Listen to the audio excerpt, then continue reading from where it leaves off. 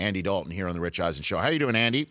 Doing well. How are you doing? I'm doing fine. How would you describe the first month of the season, Andy?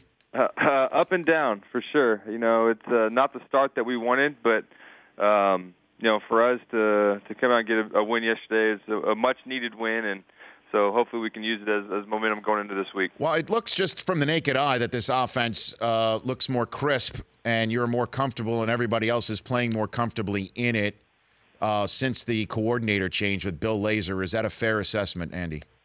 Yeah, I think guys are playing with confidence, and like I said, we're playing better. I think we're executing better as well, and so you know, whatever it takes at this point. I mean, for us, we wanted to come out and get a win yesterday, and we were able to do that, and so yeah, we got to keep finding ways to win moving forward. No, I understand when I ask a question that way, Andy. Look, I've done this long enough that if you gave an answer in the affirmative, that it would seem like you were throwing your old offensive coordinator under the bus. So let me put it this way: what are you guys doing differently, scheme-wise, over the last couple of weeks? Yeah, I think for us, things are matching up, running past. Things look the same, so you know, we're not giving any tips there, and you know, so I think for us, I think it's like I said earlier, part of it is just the execution of it. But other things, there are some things scheme-wise that we are doing differently that you know, we're trying to find a way to take advantage of the defensive looks that we're getting. Andy Dalton joining me here on the Rich Eisen Show. What about you personally? I know when I was there after that Week 2 loss on Thursday Night Football in Cincinnati, there was a lot of folks criticizing you publicly. Do you hear that noise, Andy? I mean, it's hard not to hear it, even if you're trying not to, but you can't worry about it. All you can worry about is doing what you know how to do. You know, I've played this game long enough. I've been around a while now, and so you know, I understand how it all works. And for me, I just put my head down, work, and try to find a way to win the next week and to play better. And so I feel like we've done that the last couple of weeks. Obviously, we didn't win 2 weeks ago in Green Bay.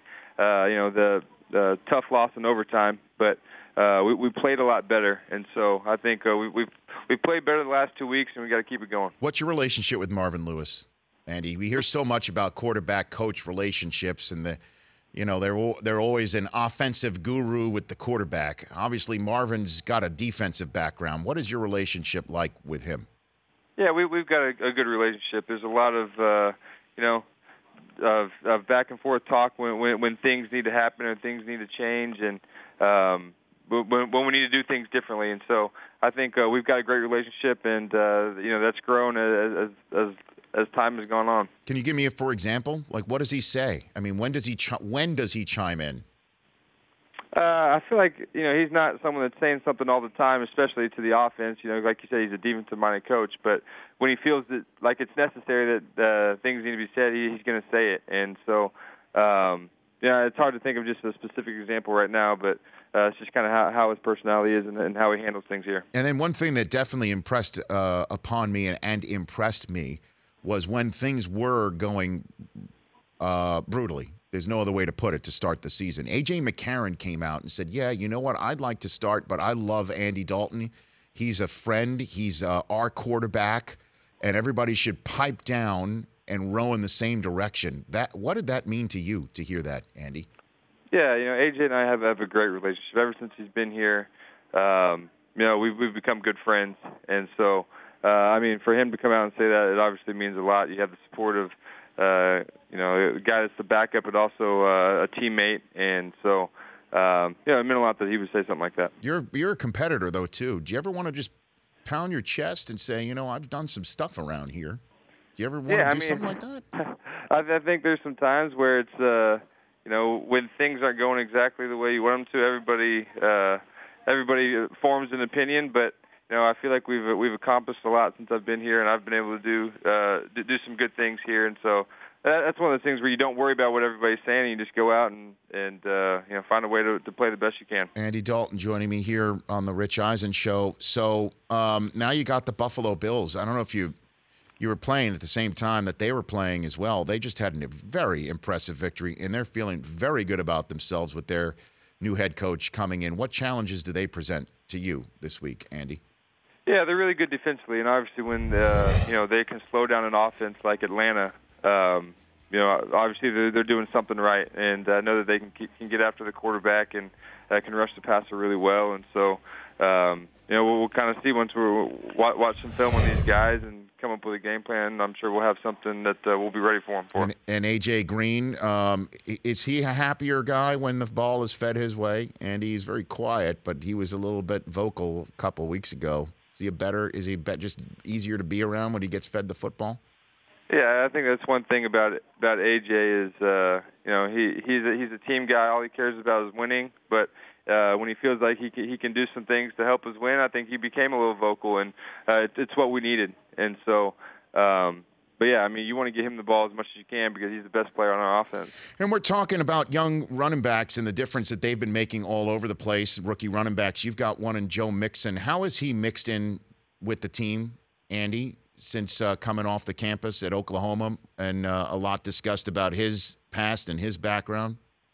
It's one of those things. A lot of people talked about it with him coming here and his past. Obviously, he did something that is wrong, and he can't get that back. But he's trying to do everything he can now to prove that he's a changed person, and he's not going to let anything like that happen again. But I think he was well received from the beginning. I think we've got a lot of good teammates on the team to surround him and kind of put him under our wing and help him out. But he's done a great job ever since he's been here. He's a super talented guy, and I'm glad we've got a guy like that. Before I let you go, TCU sitting there 8th in the top 25 in the college football poll. Do you think that they've got a playoff team in TCU? I hope so. I think they're going to have some tests coming up. Obviously, they got West Virginia this week, and I think game day's there, so there'll be a lot of excitement around that. And but they're playing well. I know Coach Patterson's going to get his guys ready. He always does, and I'm excited to watch to see how the season plays out. Yeah, and I'm sure you're going to be watching them when they take on Baker Mayfield. What do you think of that kid, Andy? Watching him play at the collegiate level. Yeah, I mean he's played really well. It's one of those guys. He kind of does it all. I mean he's he can run, he can throw. He just kind of makes stuff happen. And for him to get that big win he had at Ohio State and just the way they played, I think he's really talented, and I know that they've got a really good team. So then maybe next win that you have, where you feel that you've been wronged and you've been doubted, Andy, why don't you just take the Bengals flag and plant it in the middle of the field? Take the flag and just plant it in the middle of the opposing team's wouldn't you do that in Pittsburgh? What do you think if you beat the Steelers in a couple weeks? How do you think that would go over? Yeah, I think that'd go over really well. I think everybody would love it. I think in the previous Bengals iteration, T.J. Houshmandzadeh wiped his feet with the terrible towel, and he's still public enemy number one up there in Western PA for it. Yeah, I think if you do anything with that terrible towel, they're gonna react to that. Take care of yourself, Andy. Good chatting with you. Thanks, Rich. You got it. At Andy Dalton 14 on Twitter. The Rich Eisen Show, weekdays at noon Eastern on radio stations across the country and audience. If you like that, please download our app. There's lots of fun things there other than just more of the videos you just saw. You can call us from the app. You can email us from the app. Just download it. Trust me, you'll enjoy it.